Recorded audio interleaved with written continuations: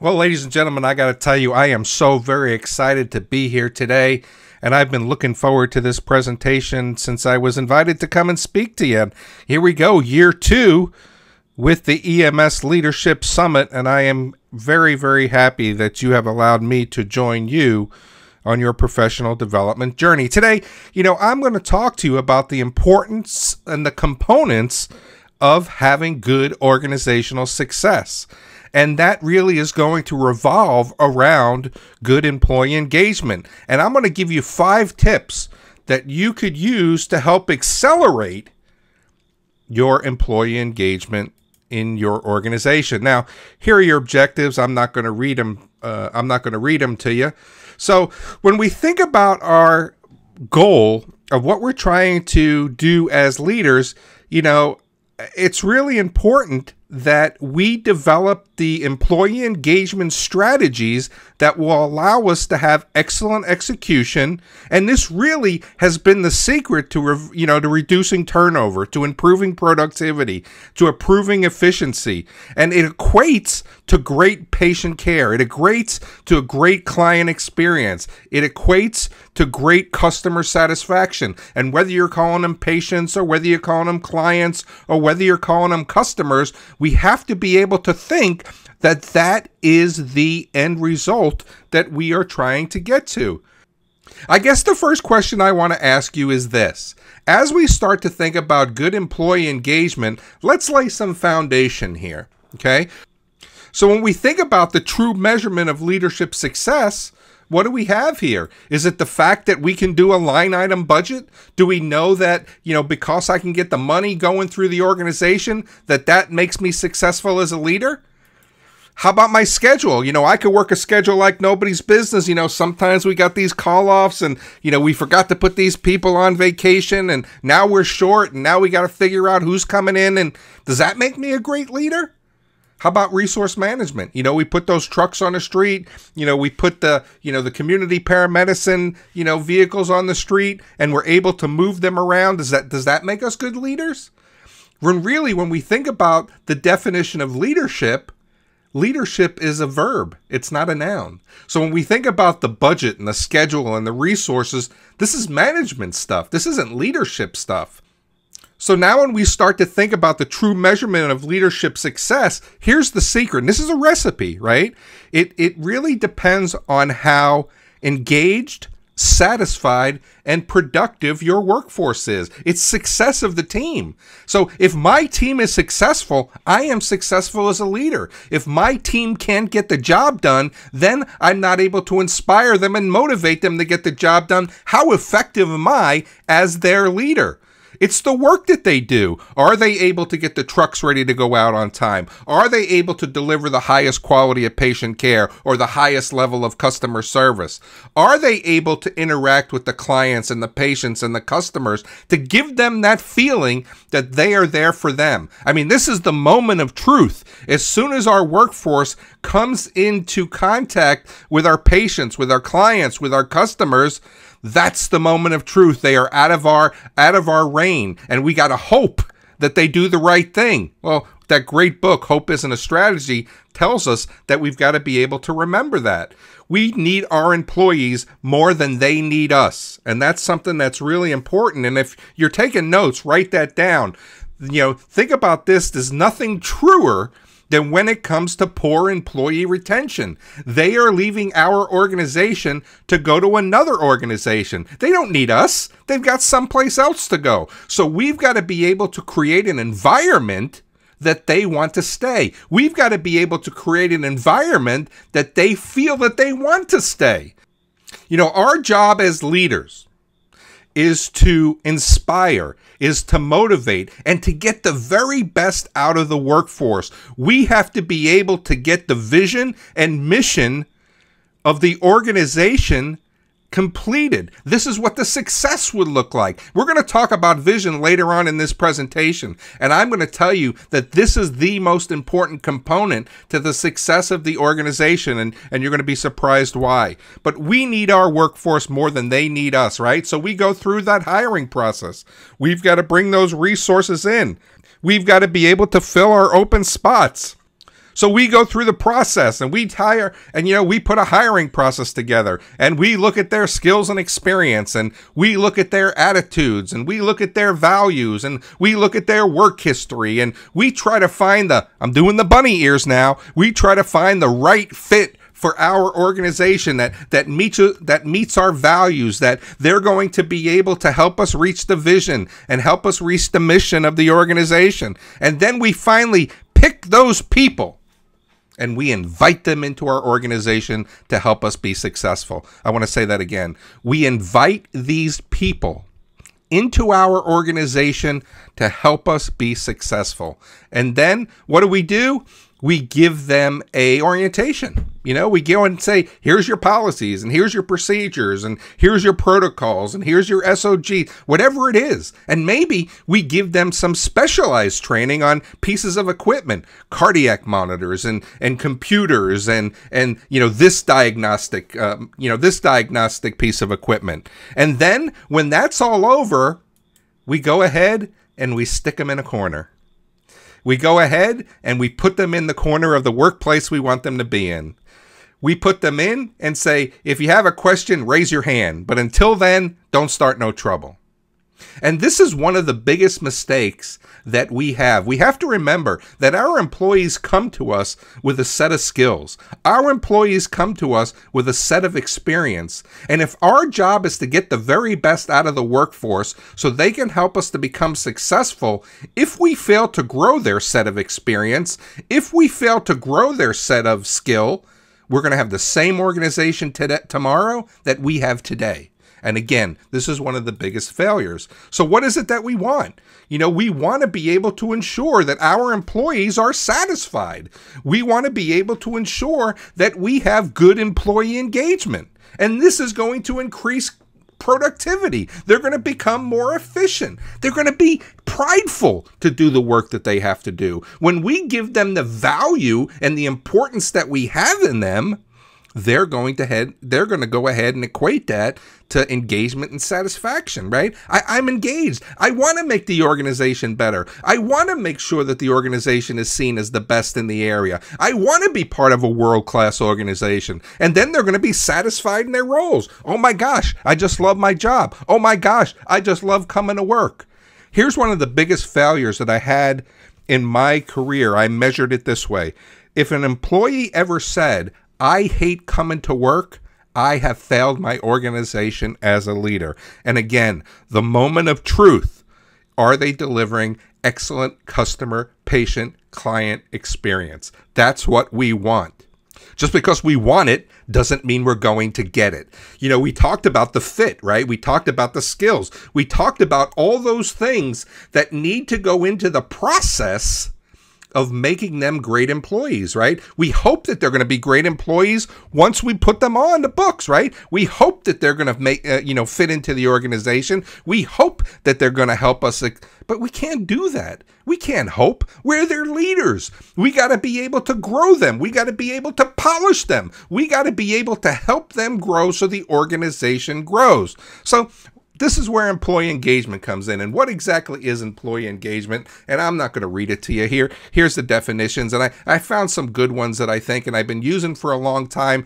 And the one that I really enjoy is that third one. It usually defines of how willing and eager employees are to put forth discretionary effort towards the organization's success. This is them taking on the initiative. This is them being engaged in success. This is them drinking the Kool-Aid and them believing that the organization can be successful. I mean, how many times has an employee come up to you and say, I believe in this organization. I want this organization to be the best. I want to do everything I can. I've heard that in my career. I mean, everybody out there, you've got to heard an employee say that at some point. They're begging you. They're saying to you, let's make this the best organization. And how can I help?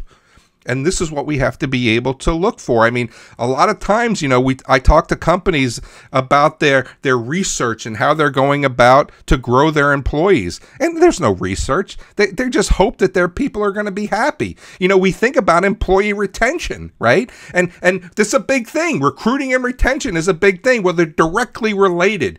If we can't retain employees, it's because they're not happy where they are, or they're looking for greener pastures, or they're looking for more money, or they're looking to be respected more, or they're looking to be valued more, and they're looking for greener pastures to get that done.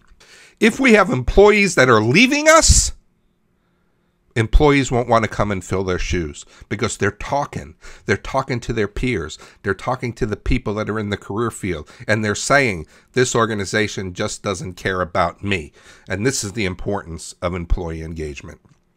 So let's go ahead and take this slide and just sum it up into one definition, okay? I love the discretionary effort, but there's just one more thing that I think we could add to this.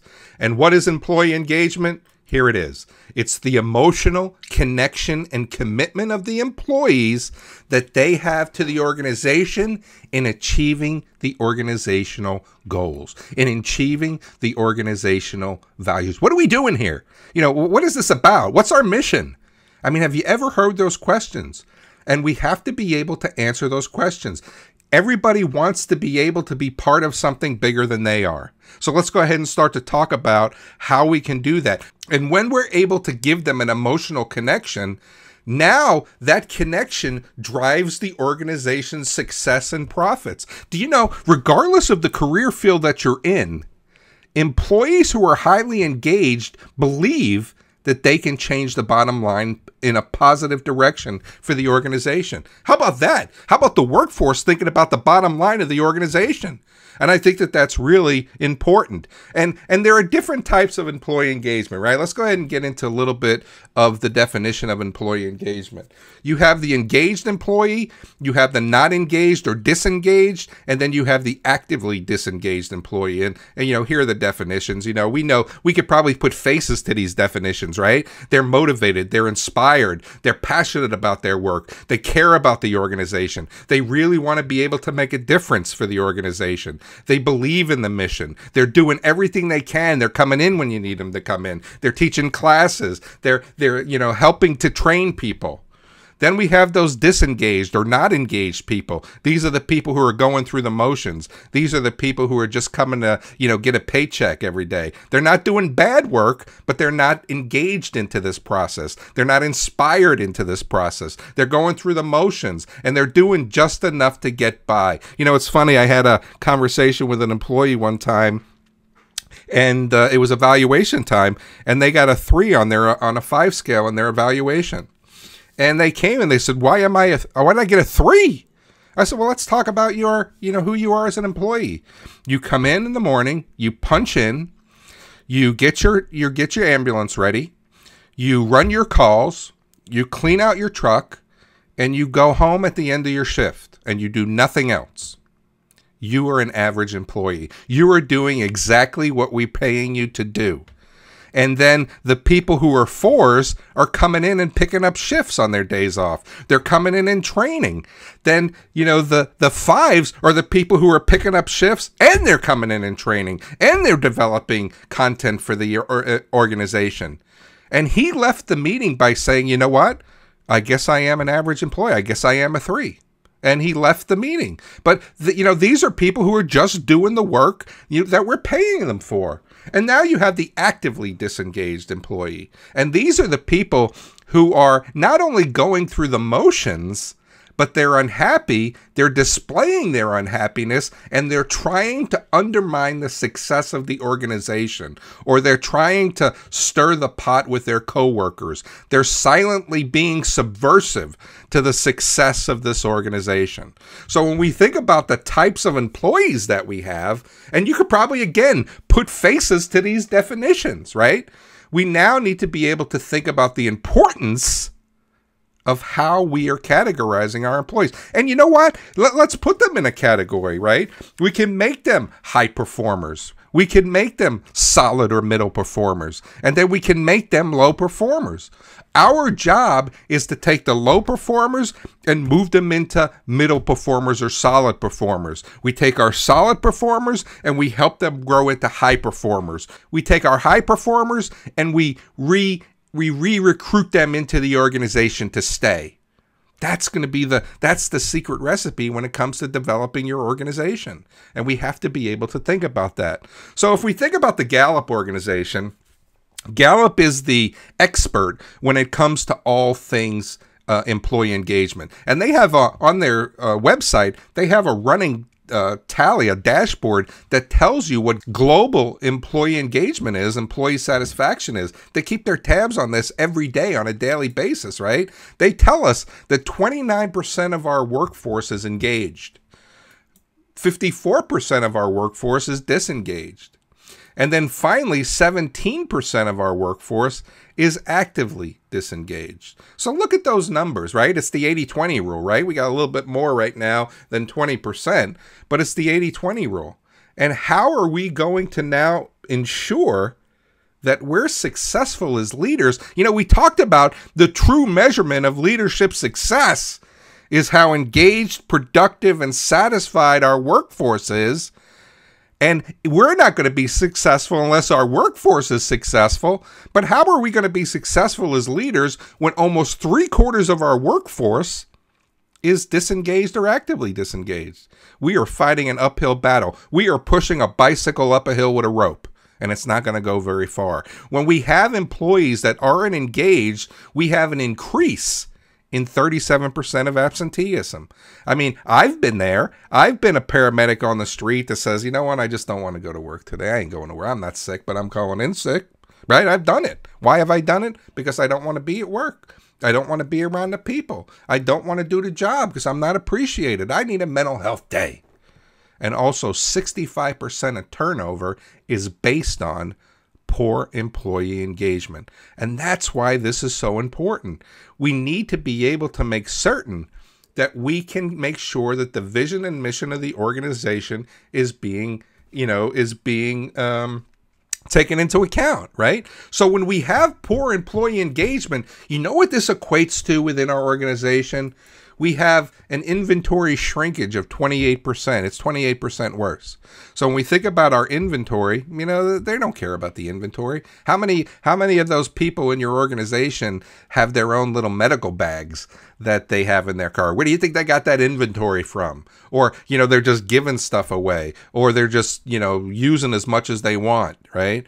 Safety incidents, they're 48% higher. When people aren't paying attention to how they're doing their job and they're just going through their motions, the product deficits increase by 41%. In the EMS field, let's go ahead and talk about how they're doing patient care. When they're not engaged or they don't really care about being there, how are they delivering care to patients that need it? Are they following the protocols? Are they doing the steps they need to do when they do their skills? And then when we think about it, this is the most important. Patient, client, customer satisfaction is 22% worse. And then productivity is 21% worse, right? We want them to be productive, but they have to be engaged. They have to be satisfied. They're not going to be satisfied unless they're engaged. They're not going to be productive unless they're satisfied. And then finally, this all equates to profitability of being 22% worse. And what does all this come to, right? What does all this mean? Let me give it to you. You know, so we are at a loss of 450 to 550 billion with a B dollars a year in loss because of poor employee engagement in the United States. Organizations lose about this amount of money per year. And we've got to be able to change that. And this is how we're going to do it. Oh, all right. We finally got here, right? So tips to increase a highly engaged workforce. And now we need to start thinking about it. I don't want to put the fear in you. I wanted to go ahead and lay the foundation as to what it is. I wanted to go ahead and lay the foundation as to why this was important. Now what I want to do is I want to be able to give you the tips necessary to make sure that we can be successful as leaders. You know, first off, I've been saying this for a long time. The days of command and control and leading from a position of authority are over. And to be honest with you, they've been over for a long time. It's just that we haven't caught up to this yet. And we still lead from a position of authority. In today's high-performing teams, employers must take ownership of the performance of their performance and act on their own to improve their capabilities. And remember, we have to grow just like they have to grow. Managers have to become coaches rather than evaluators. They've got to be able to take the employees into consideration. They've got to be able to make certain that they're paying respect to the people that we invited into our organization to help us be successful. Today's leader has to be a coach, has to be a mentor, has to be, help them with development and help them with their knowledge. We have to be able to improve growth, foster innovation, and boost their performance. Our job as leaders is to get the very best out of the workforce. If we can get the best out of the workforce, then we can ensure that we're reaching our vision. We can ensure that we're reaching our mission. We can ensure that our clients and customers and patients receive the best that they can. I keep saying the same thing, but it really is a formula, A plus B equals C kind of thing. And we've got to be able to refine our leadership approach. We have to be able to understand that our role as leaders is to be there for the workforce. It's not for booking a conference room. It's not for doing a budget. We have to be able to focus on the workforce. We got jobs too, right? I mean, we got responsibilities too. We got to go to meetings. We got to do budgets. We got to worry about the schedule. But what we're forgetting is the only resource in our organization that increases in value, and that's our workforce. We've got to develop and strengthen our human resource strategies, and that's going to be important to their success. When we remain convinced that some of the biggest opportunities for companies improves growth and innovation and performance, it really falls squarely on the leader to make this happen. If you have an organization that has poor employee engagement, whose fault is that? It has to be the leaders that are in charge of that. All right. So, we all want a World Series ring. We all want a Super Bowl ring, but we're not going to get it. But you know what we can get? We can work for a world-class organization. We can work for an organization that sets the standards for others to follow. We can work for an organization that is really something where I talk highly of and I want to represent, and I have pride when I wear my uniform. That's what we need to be able to develop people. They want the win. Everybody wants to be part of a winning team. And why can't our organizations be part of that winning team? So when we think about this, a highly engaged workforce, what do we do for them? How do we make them become successful? Well, they want to be challenged by their work. Sometimes work can be humdrum, right? Sometimes work can be ho-hum. Sometimes work can be so redundant, you want to, take your eye out with a spoon. But we've got to be able to find ways to challenge people into their work. Maybe we can help them. Maybe they can help us develop a program. Maybe they can help us develop some content. Maybe they can help us. What can we help them? What can we give them to challenge them within their work? We want to be able to tap them as resources. A highly engaged workforce wants to be respected, and this goes to how their leaders lead them, how their managers lead them, how they're talked to. They don't want to be talked down to. They want to be respected. They want to feel like they're part of the team. They want to feel like that they have a place in this organization, and that's everybody, right? We have biases in our organization sometimes where other people are favorites and the other people are kind of looked down on because they don't believe the same thing, or we think, we have a preconceived notion about who they are. We've got to treat everybody the same, and it has to be free from bias. We need to be able to have some flexibility within the workplace. We work in a 24/7, 365, day business, and sometimes flexibility within the workplace is challenging, right? We got to be able to do the things we got to do to put the resources on the street to make sure that they're going to be successful, or whatever your mission is. But we need to be able to find some flexibility within the workplace for them. And now we need to figure out what that is. What about the opportunity for growth? Well, we have no growth opportunities here. We've got 2 supervisors, we got 2 managers, we got a chief. Where is it that they're going to go? Well, you know what? People are going to leave the organization. Give them the opportunity for growth, whether it's within the organization or whether it's outside the organization. Well, wait a minute, Chris. I'm going to teach all these people everything that they need to know about being good leaders or being great paramedics or whatever it is, and they're going to leave me. They're going to be high performers and they're going to go. Well, I got to tell you, I would rather have a high-performing employee leave than a mediocre employee stay. So give them the opportunities for growth. Teach them what they want to know. If it's leadership, teach them leadership. If it's to be the best clinical, teach them to be the best clinical. And then as they move on, there are people who are coming behind them that want those same experiences and the same expertise, right? So, and then the last thing is they want leaders who are trustworthy. And what does that mean? Define trustworthy.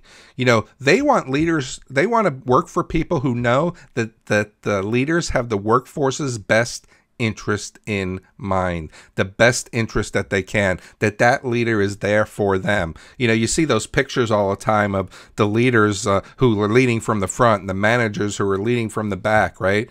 You want to be able to put yourself out front so the workforce knows that your responsibility is the workforce. Again, the success of the organization falls to the people who are doing the work on the front lines. Your job is not any more important than the people who are doing the work, right? And you've got to be able to remember that. You know, I'm consulting with a company right now who is a Amazon partner, and you know, the gray trucks or, you know, whatever color silver trucks you see running around the street with Amazon. Amazon doesn't own those. They're independently owned. And I'm consulting with a company who is a distributor for Amazon products, right?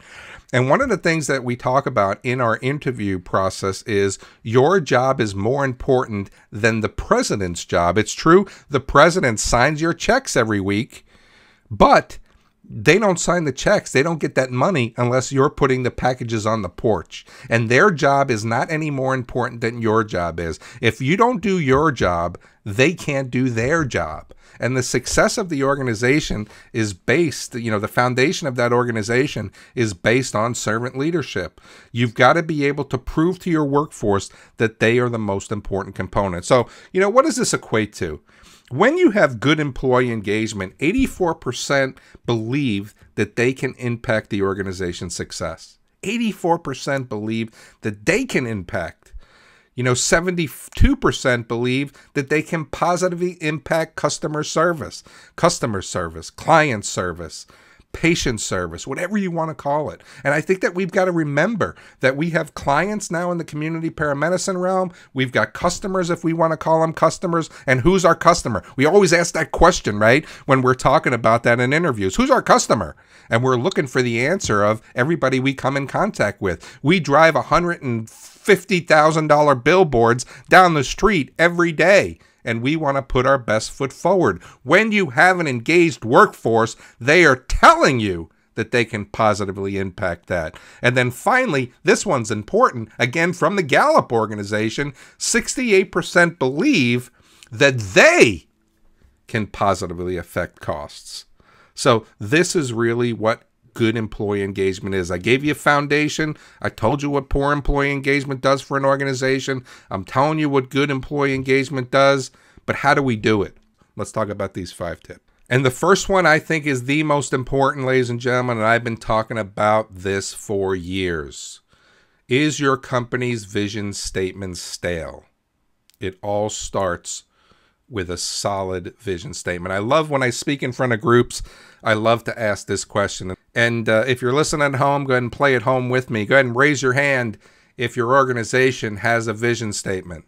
And I love to see the leaders who raise their hand. I do. I mean, they're proud of it. And then the next question really kind of chills them a little bit when I say, who can come up here and recite it for me? And those hands go down really fast. And I'm going to ask the question, if your the leader and you don't know what the vision statement of the organization is, why does the workforce need to know the vision of the organization? The vision is an important component. What's the purpose of your vision? It sets, it sets the standards of where you want to go. It sets the standards on what you're going to look like when you get there. It's your blueprint of what this house looks like when it's finally built. And your vision statement should be something that's developed every couple of years, right? Because things are changing. The EMS field that we have today isn't the EMS field we had when I started back in the 80s, is it? I mean, it's changing so much, and now it's changing faster that we have to be able to make sure that our visions stay up for it. What's the purpose? It's the blueprint of the success of the organization. This is the picture of who we want to be. Now what do? We reach goals. We develop goals to reach the vision. Then we develop plans to reach the goals that reach the vision. And this is where the growth of the organization comes from. And it's all based around who we want to be as an organization. It's all based around who we're going to look like, what we're going to look like when we get there. It's all based around giving the best customer, client, and patient experience that we can. And it all starts with a solid vision. And I want you to do this with me. I want you to go ahead and play this game with me. Go ahead and close your eyes. And I want you to think about a front door. Now I want you to think about a car. When I said think about a door, you didn't see the letters D-O-O-R. You actually pictured a door. Maybe it was your own front door. When I said think about a car, you didn't see the letter C-A-R. You actually pictured a car. Maybe it was your own car. As humans, we are wired to think in pictures. And in the absence of a picture, we have no idea where we're going. We're going to be successful. Well, what does that mean? You need to be able to make certain that the vision of the organization is as tight as it can be. I read a good book one time that said, where there is no vision, the people will perish. Maybe you've read that good book too. And we now need to know that the vision is where we're going. We need to be able to set the vision up of the organization, what success looks like. We need to be able to set the vision up of the organization, what we're going to look like when we get there. And I'm going to tell you this, and let me go ahead and go off script here a little bit. And if you're taking notes, write that down. If you're a leader that doesn't know the vision statement of the organization, go to the book where it is and dust it off and open it up and tear it out and throw it away. And now get your leaders to the table, and now get your workforce to the table and sit down and say, let's create a new vision for this organization for the next 5 years. Who are we? Where are we going? And what are we going to what are we looking like when we get there?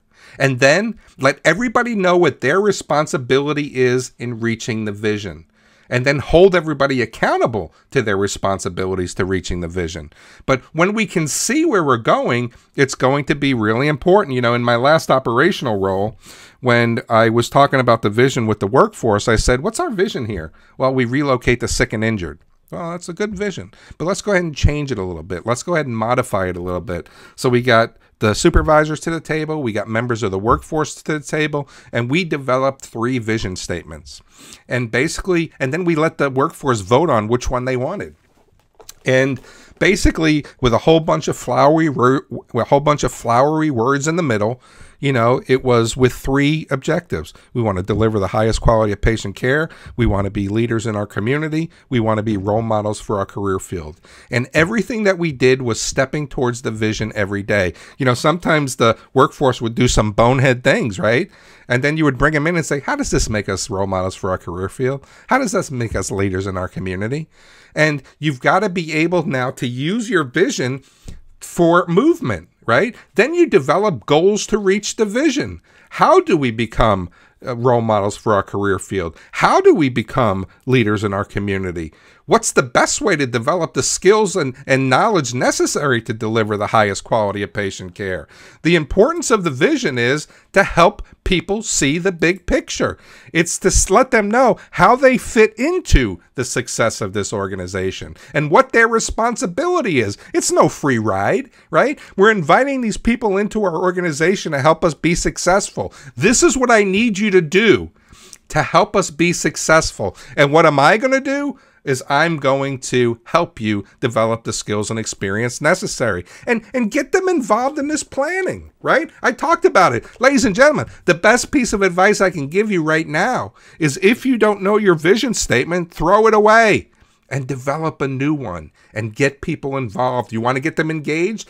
Tell them that they're important into the future of this organization, and let's develop a new vision. And then build a campaign around it. Put it on their badges. Put it on banners. Put it everywhere that says, this is what we're doing, and this is how we're going to get there. Next is always communicate the vision. The vision is success of this organization, deliver the highest quality of patient care, be leaders in our community, role models for our career field, and put it everywhere. And then it's a constant focus on the vision and the alignment of achieving those goals. You need to be able to make certain that you step towards the success of the vision every day. Does that mean you're going to do it? No, it doesn't. But you know what? The mentality, the philosophy is we're going to try.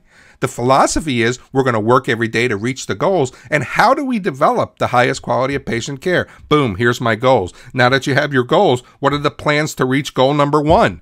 Maybe you have you have one goal and you have 4 steps in the plan to reach that goal. And then you continue that process and make sure that it moves forward. And next is we want to develop our people. Developing the people are very, very important because, again, they come to us with a set of skills. They come to us with a set of experience, and we've got to polish them. If we do not grow the workforce, our organization is going to look tomorrow like it looks today. It's going to look a month from now what it looks like a month ago. We have to be able to grow them so they can help us grow the organization. It's vital to the organizational success to make certain that the workforce grows. Now, I want to throw a little piece on this because one of the things is I'm developing my next webinar after this, and it's going to be how do we develop a leadership development program or building a leadership development program, and watch for that webinar. And one of the problems here is it's not only that we have to develop our workforce, but we have to continually develop our leaders as well, because they're the ones that are going to work this blueprint, right? They're the coaches on the sideline with the playbook who are calling the plays. And if they're, stagnant, how stagnant is the organization going to be? Next, we need to develop opportunities for their growth and development. And what does that mean? I mean, it could be, articles. It could be podcasts. It could be webinars. It could be, mentorship and just sitting down and talking to people and talking about ways for growth and development.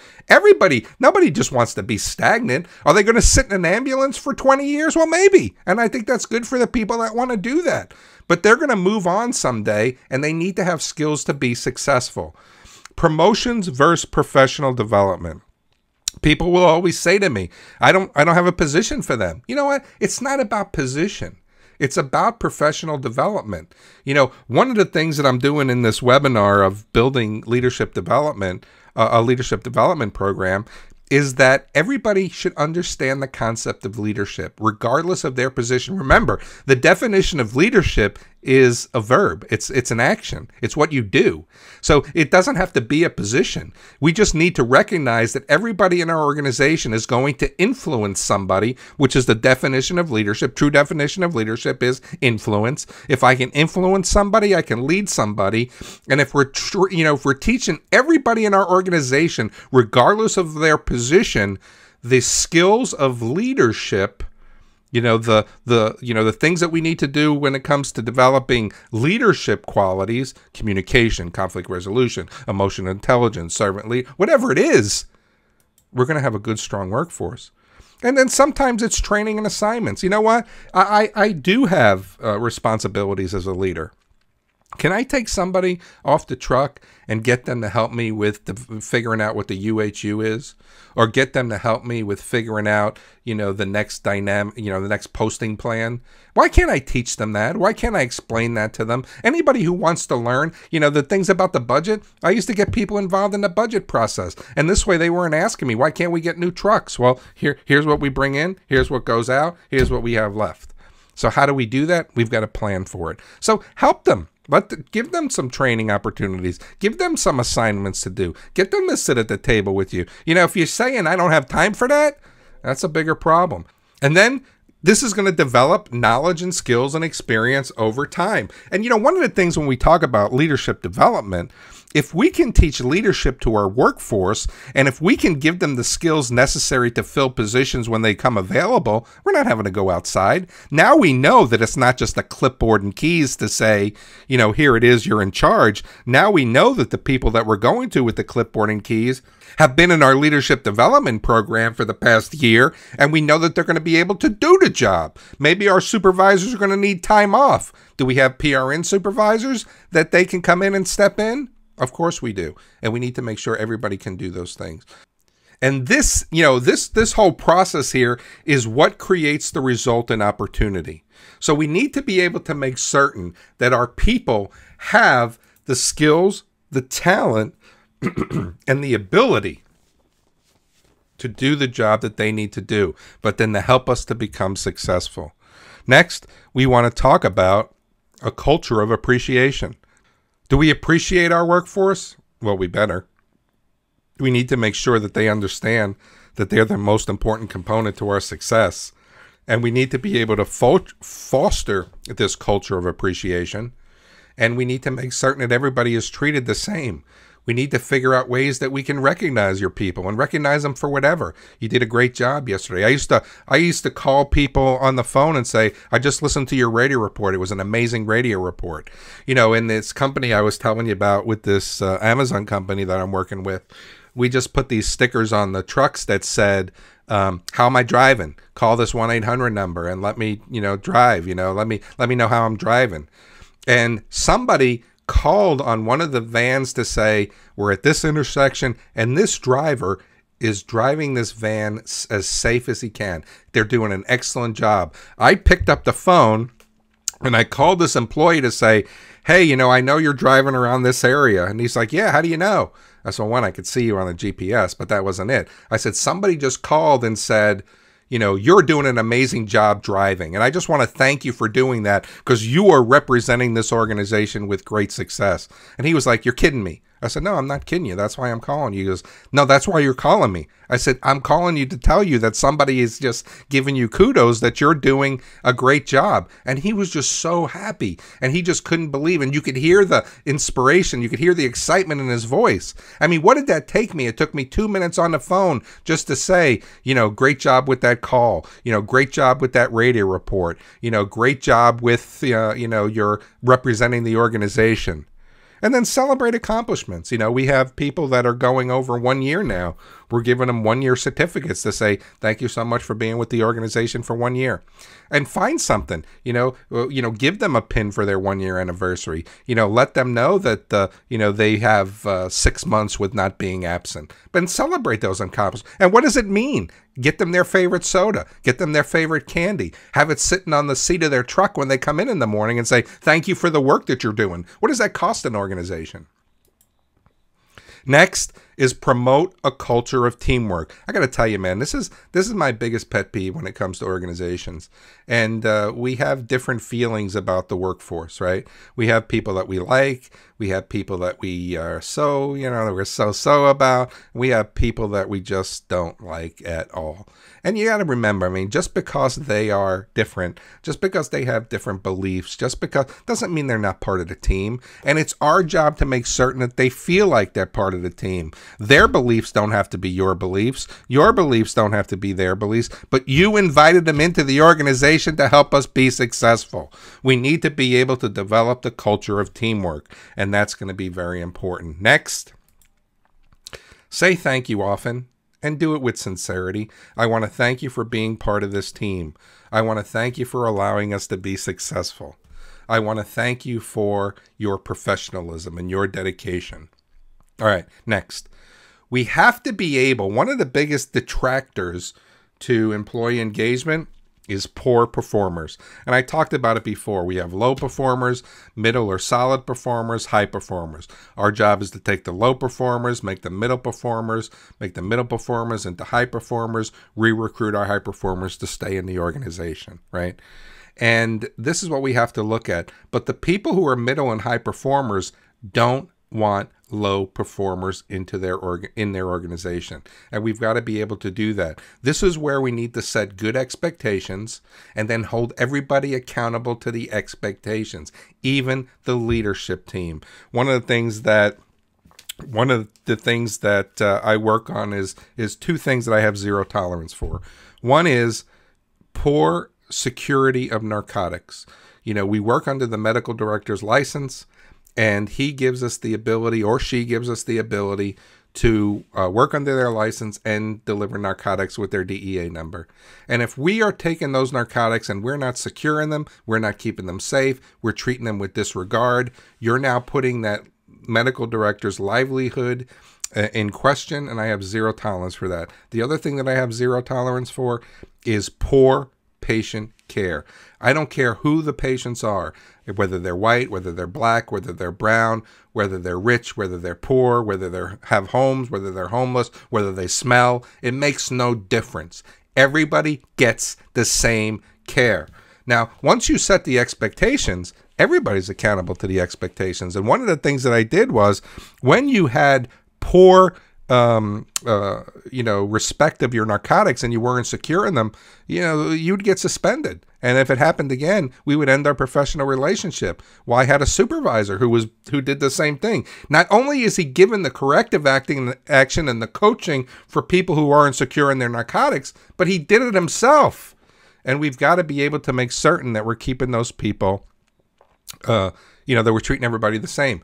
Sort the employees into low, middle, and high performers, and then develop plans to help them move to the next level, and let them know that this is just part of their coaching. This is the part that we need to help you grow. And sometimes low performers are dangerous to the workplace. They do become toxic. Low performers are usually those actively disengaged people. But we've got to be able to remember, our job as leaders is to get the very best out of the workforce. And how are we doing that if we're not helping them grow? We need to be able to offset the middle and high performers. We need to treat everybody the same. We can have bias in the organization, but that doesn't mean that our middle and high performers aren't given a little bit more, right? We can give them higher raises when raises come. We can give them, they get more points maybe for shift bids or whatever that is. And then it's motivation for the people who are below them to want to get those shifts.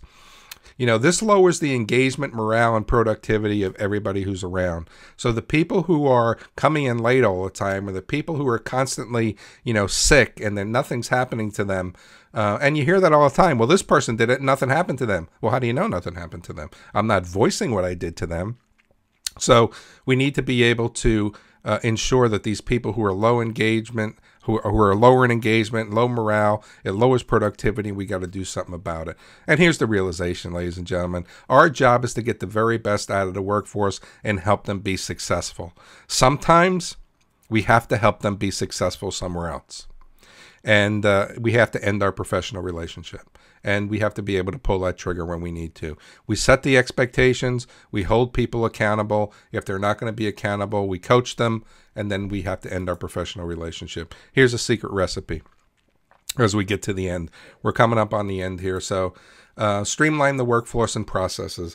So when you have workforces and workflows and processes, we need to make certain that they're as streamlined as possible. What's the best way to do that? Get the people to the table who are doing the work. And we don't want to change a workflow, and we don't want to change a process without the people who are doing the work and their input. Match the workload and the number of employees. Sometimes that's hard to do. If we have, high UHUs and we have more calls than we have employees, we got to figure out how to balance that for them. We got to make sure that we foster a work community of camaraderie and unity. Everybody works for the organization. Everybody is treated the same. We don't have bias in the organization, and we need to make sure everybody feels like they're part of that family. We invited these people into our organization to help us be successful. We need to make sure everybody feels like they're part of the family. Respect work-life balance. Sometimes we just can't call those people in if we need them. Sure, we got to put the truck on the street, but that means maybe your supervisors have to run that call. And the managers have to come out and do the supervisor jobs. But let the people off and respect their work-life balance.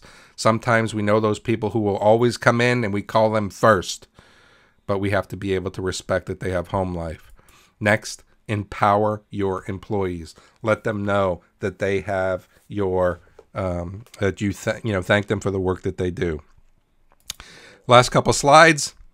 It's important that you develop a highly engaged workforce. You keep them engaged. Remove negative mindsets. This is really part of their development, right? They may have low self-esteem or low self-confidence. We have to be able to build them up. Always communicate. There's never too much communication. Be genuine as a leader. Inspire them. Motivate them. And then be a role model and mentor. Your job is to get the very best out of the workforce. They want what you have, right? They want to become FTOs. They want to become supervisors. They want to become managers and chiefs.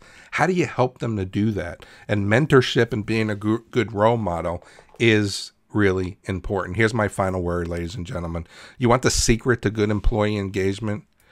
Treat your workforce like you would treat your patients, clients, and customers. That's it. You got to be able to treat them like they're your clients and customers and your patients. How would you do that? Your success. When you treat your workforce like they're that important, watch how they treat the people who are that important, and you're going to see the difference. Oh my gosh, how about that? Employee engagement. I know I talk fast, and hopefully you got a lot of great things about it. I do want to let you know about my books if you're interested. Ultimate Leadership, 10 Rules for Success. These are the rules I had to develop to be a good leader. My leadership skills in the beginning were poor. They were horrible. I was a really bad leader, and I had to develop rules, right? Rule number 1, never allow your emotions to dictate your actions. How do you think I came up with that rule? Because I allowed my emotions to dictate my actions. Ultimate Success, Strategic Leadership Excellence. Those are the skills you need to have to be a successful leader. And one of the things we're doing is we're working on a course that's going to have Ultimate Leadership. We're going to have that, a 4-hour course, an 8-hour course. We're going to base a whole development on that book. And if you want to reach me, this is my contact information. You can check out my website. I also host the Ultimate Leadership Podcast. Go ahead and join, become a fan, and I look forward to seeing you there. If you have any questions, go ahead and email me at chris@chriscebollero.com, and I'll be happy to answer your questions. And even if you want, I'll share the PowerPoint with you. But I want to thank you for the opportunity for me to come and you to listen. I am very honored when you allow me to join you on your professional development journey. And I look forward to visiting with everyone again. Check out some of my other webinars that are coming up. And if you have any things that I could work with you on, please don't hesitate to let me know. Thank you so much.